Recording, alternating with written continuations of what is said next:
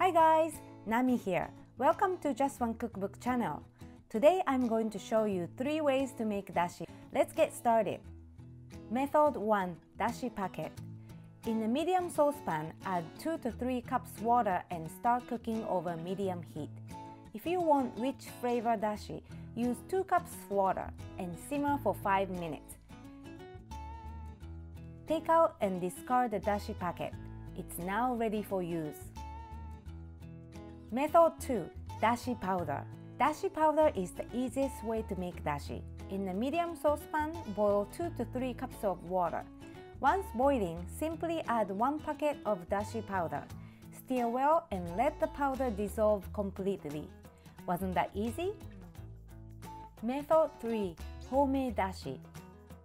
First, gently clean the kombu with a damp cloth without removing powdery umami substances. And remember, don't wash kombu with water.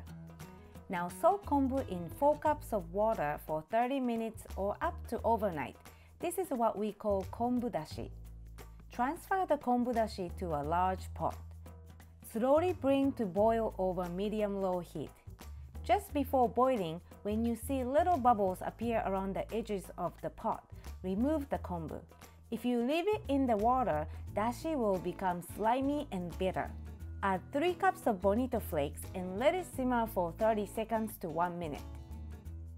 Turn off the heat and let bonito flakes steep in dashi for 10 minutes. Strain dashi and it's ready for use.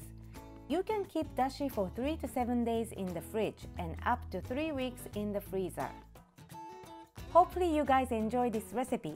If you did, make sure to subscribe to my channel and give me thumbs up. And see you guys next time for another delicious recipe. Bye!